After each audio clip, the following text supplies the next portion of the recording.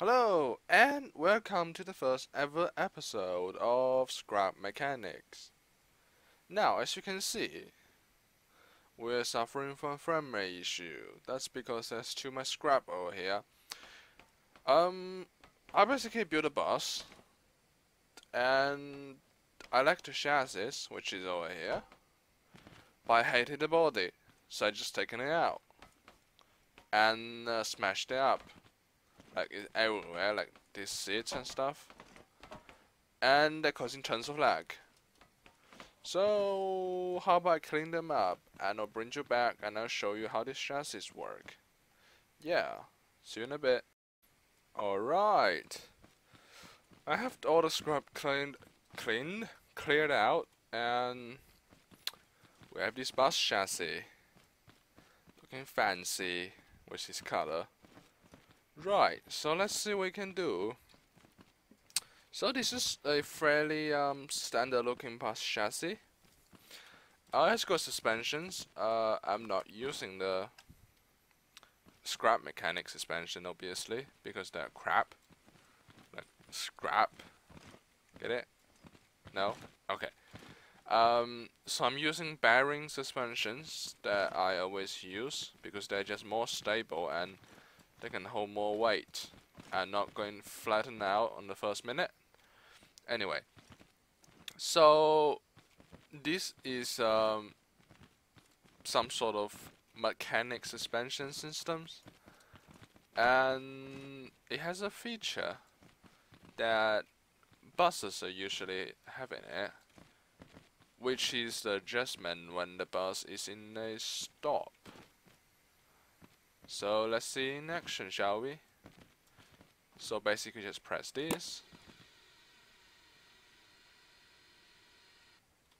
As you can see, the chassis first lowered itself and then it tilts towards the door side. So, you know, the elder people and you know, the disabled people, they can get on with their wheelchair and stuff.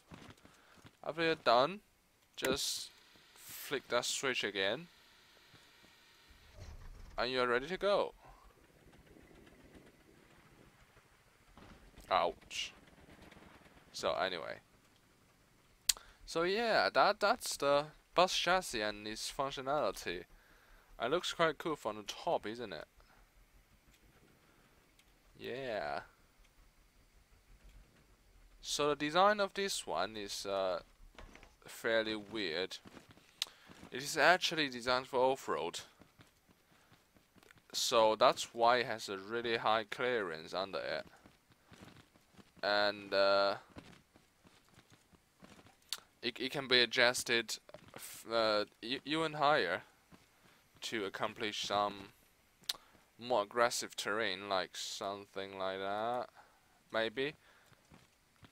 But it is sad to do terrains because you can see the tail hunt.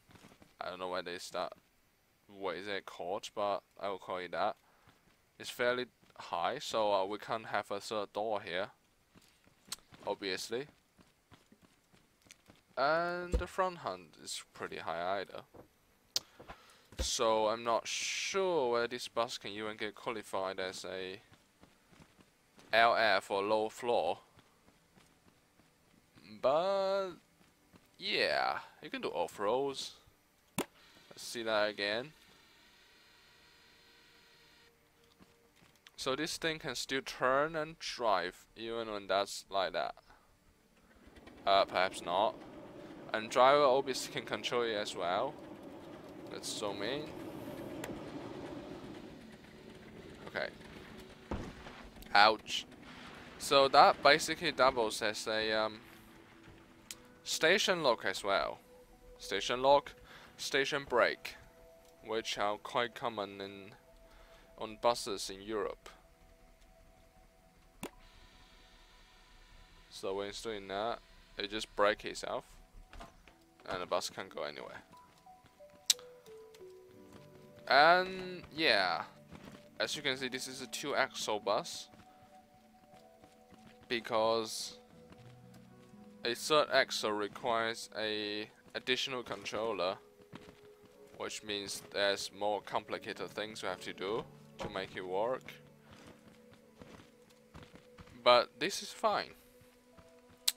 So we will do some of more complicated chassis another time. But for today, how about we put a body on this thing?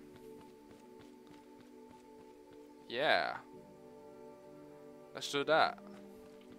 So let's make some block choices. I want to use glass blocks just because those glass looks stupid. Yeah, that looks stupid. I can say that. Yeah. So I'm thinking concrete blocks, maybe, and glass. By the way, these chassis are all made of super light material, so that it can house a super light body if it does only use one engine and it carries not that many passengers. But this configuration is a full configuration with high power dual engines. So we're going to put a double decker body on this thing, shall we? Yeah, that sounds cool. But there's an issue with this chassis and double decker. That is the back end. Basically, this area is not usable with double decker whatsoever. So I'm thinking is a tri-door double decker. So basically, what you have is a staircase up here to the second floor or the second level as well. And for the floor choice, yeah, floor choice, I think I'll go with wood. Fairly standard material. Yeah, wood is fine. Yeah, I'll start a building. So that'll be the landing platform when you just get on. And yeah, stair up. Oh, by the way, this driver's seat is sinking. It's usually sitting on something, but it's sinking this time. So that's a thing. Let's see. I will get a basic floor layout first before I cut this clip. That looks okay.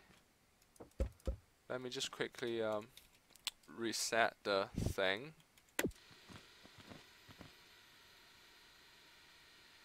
Okay, that's cool. I think I can have floor that is as wide as this. That's something okay to do, I think.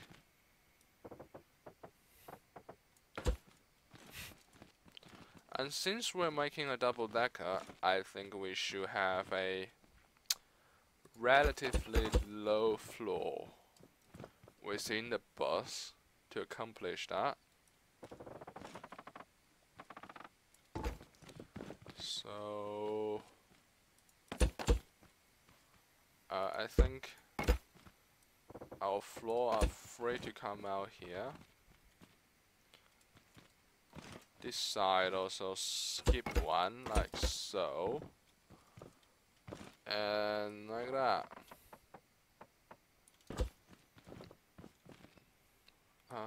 Yeah. And let's go here. That's a little bit funky though.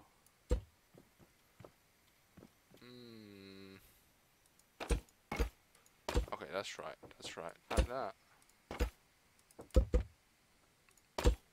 That's okay. That's okay, right? Yeah, it looks fine. To me, at least. Oh, that's ridiculously high.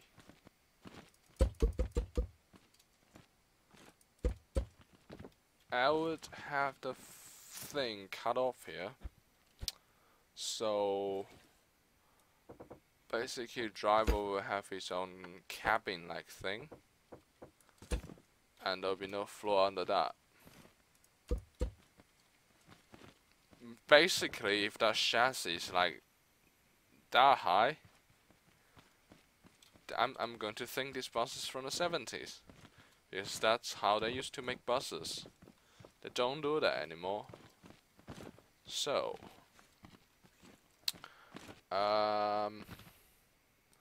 yeah, putting a floor on the right hand side of the driver. And we'll make the whole shell out of concrete. Or the outer body. Let me just get it up a little bit. And put in more of this.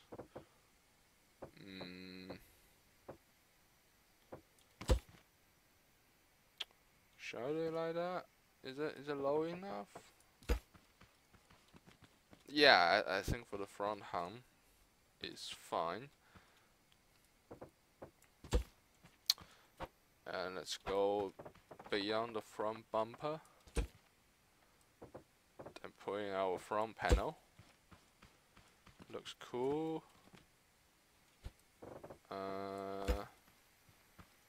They don't have the door structures like something like that. I have some more wood here just to decorate it. That looks very cozy. Oh, just throw me out. How rude.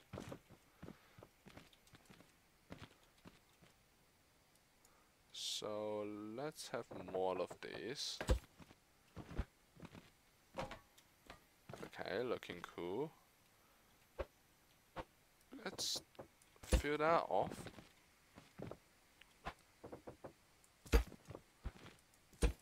It's sort of hard to deal with when you're building a double-decker cabin? No, a double-decker bus body when using the driver's seat, because it always troubles you.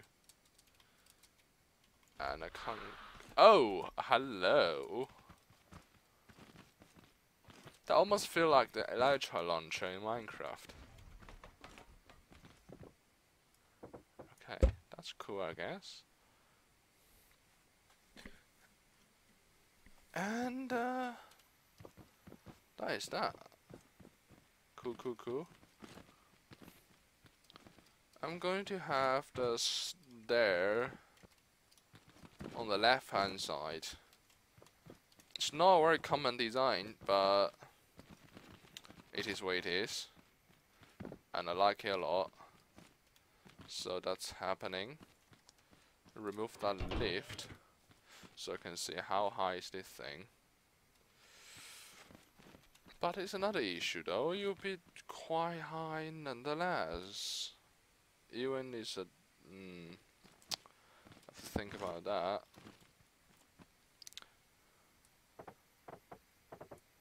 The landing floor will be there for sure. And have to place a marker here just to see where I'm going. I think I need one more. Do I?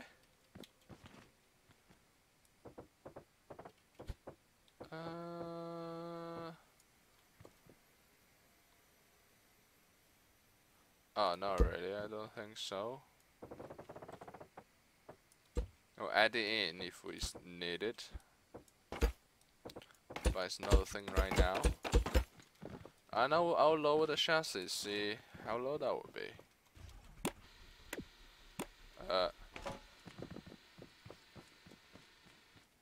Okay, that isn't too bad. What do you think? No, it's definitely 1-2 out. So these are going.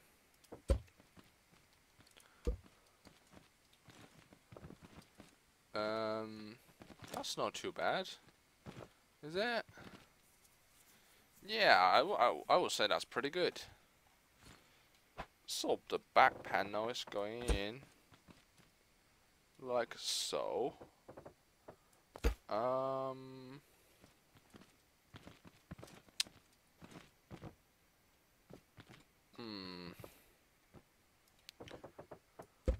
Ouch.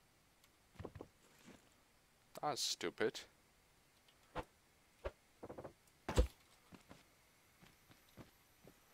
Okay.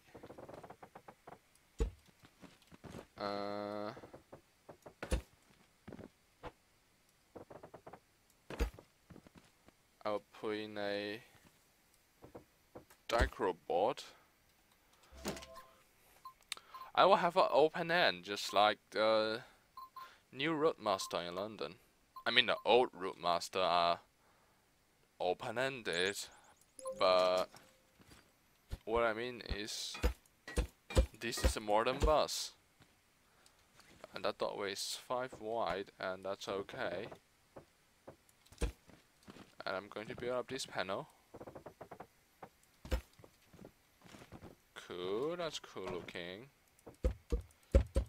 Now is the question, do I want...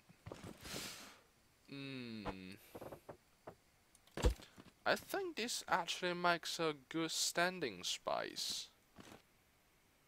Not quite sure though. Make the staircase first, then I will.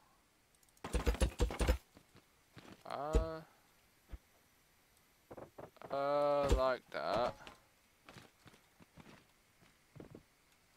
We'll probably have a window like how it is on the Roadmaster, because I quite like Roadmaster, if you can't tell. So that's a 4 wide window, and we're just going up like that. So yeah, let me keep going. That looks pretty cool. I have panels like that.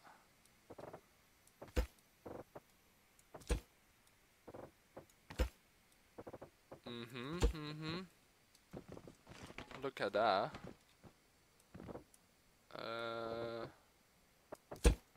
Maybe I'll have that, and that. That looks pretty cool. And the wooden panel, of course, to make it look more elegant. I hope so, at least.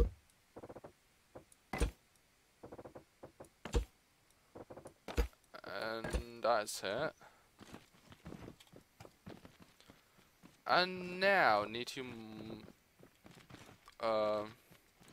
figure out where the second floor needs to be.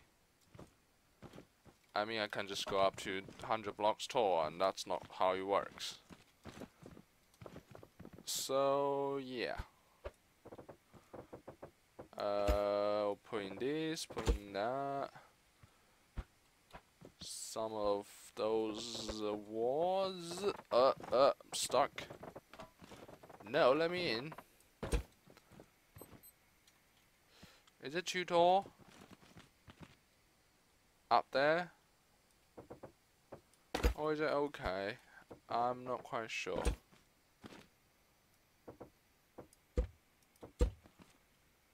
What the my interior was out of? I sort of oh, there's a wood panel everywhere. Okay, I'm not too worried about that. But this is ridiculous. Only 3 wide? Like what?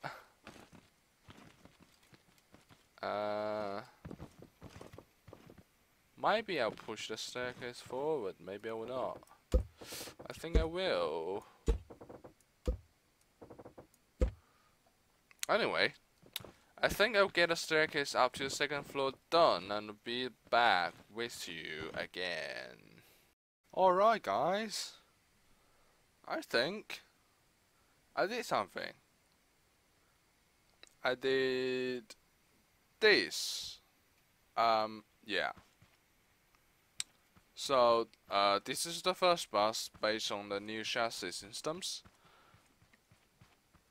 As you can see, it is at a tilting mode, and you can roll on and roll off. But let's take a tour out of this thing. From the outside, I'm gonna with a very aggressive coloring. You see those lime green and white color, and a quite fancy looking window at the back. That's from the Roadmaster, or the new Roadmaster in London. And as you can clearly see, it's a double-decker bus, and it's 2 axle, tri-doors, and 2 decks, I guess. So let's get in front of me the door. I don't have any interior or doors put in yet, but the bus is running now. Let me just adjust the engine settings because it's not really heavy, and they're at maximum. Okay. So, how about we put in some interiors together? So let's get some chairs going. Like, no, not like that. Maybe I can do that. And then we need a bar here. So if you walk down here, can just go turn right and stuff. So that's a seat. We have a wheelchair and another wheelchair space right here. So let me just mark that out by doing that. And the second one, wow, that looks horrible. The second one might be like that. Yeah, sure. And you know, we get a handle thingy next to the door.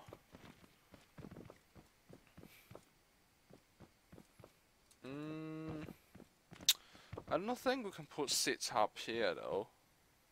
It's just a thing because it is quite short, and you know, in scrap mechanics, when you get in a seat, you might be stuck in the ceiling when you get out. So I mean, as a high capacity bus, more people standing is a good thing. And for these 2 spaces, people can stand in here if there's no wheelchair using them. That's a good thing. And this bus is boarding from any door. At least I think you should use that policy, because there's 3 doors. If everybody boards on the first door, then there's no point. So, how about let's go upstairs. Oh la, that's a big space, isn't it? Yeah, let's put in some seats, shall we? Do you reckon that's okay? Maybe. Might even put seats there.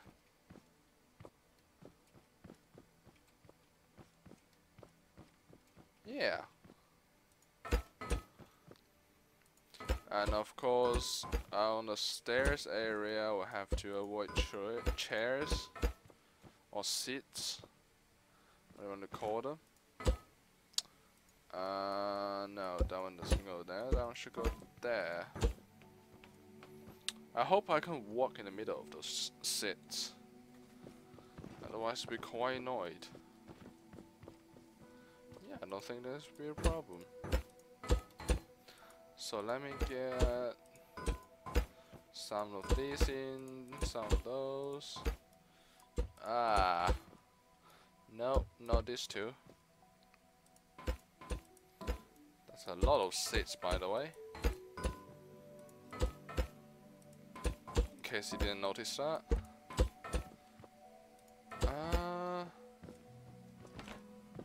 can't really get back there now. Shall I? No, I think I'll dedicate that as a bucket place or for large luggage.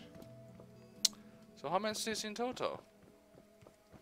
1, 2, 3, 4, 5, 6, 7, 8, 10, 12, 14, 16, 18, 20, 22, 24, 26, 28, 30, 32, 34, 30...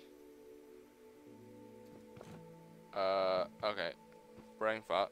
Oh, 36. Yeah, that's it. 38, 40. 48 seats. Alright. It's not a lot by the capacity of this bus, but I'm quite happy with that. Yeah. I'm very happy with that. Let's raise up the suspension, shall we? Look at that. So, as I described earlier, this chassis has these functionalities of off-roading. So, shall we try some of that? But before we do that, I shall change the chassis or even the suspension settings a little bit. I think we should put it all into 90 instead of 75. That will make it a little bit higher on the suspension side. When I close this, you will see. Yep. Basically, the whole vehicle gone up a little bit. And that is not sticking out anymore. It's flat. Those red axle thing. And now, if I enter into station mode, it's a little bit higher than usual, but we're still doable with that, so I'm quite happy. I'll take it to a drive. Now, let's go, shall we? Woohoo. Actually, I will do this, because you can't see anything.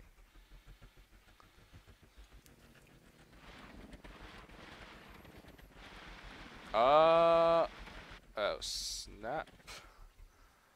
We get stuck just right out of station. Yeah, I knew that would happen. Basically, what happened is the chassis itself plumbed into that, and because it's too heavy, so the engine is not be able to get it out of there. So let's fix this by... Actually, shall we go that way? Yeah, I think that way looks a little bit better. That's how he initially set up. Looks quite cool, right? Let's go.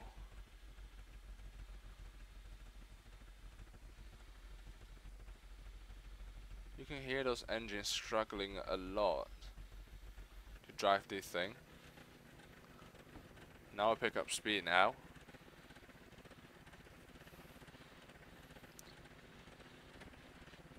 But I think for a double-decker bus, come with a suspension adjustment system. This thing has a really good level of off-roading.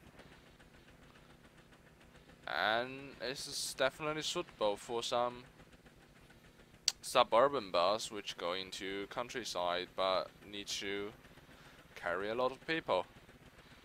Or people from one of the village want to go out somewhere and they want to rent a bus. It definitely works. However, I'm not going to make a door today simply because a door is quite complicated and we're running out of time in the episode. So let's see it from outside. Oh, what happened with that?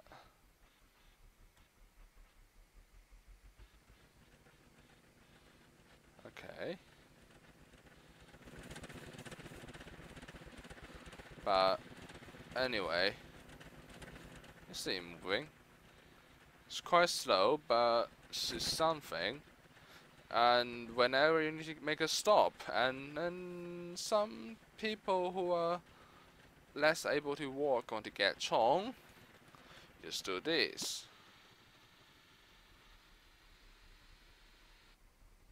Which in my opinion is quite cool. Anyway, that's the end of this episode. As always, thank you very much for watching. And I want to see my face. Can I see my face, please? No. Okay. And I will see you in the next episode. Bye.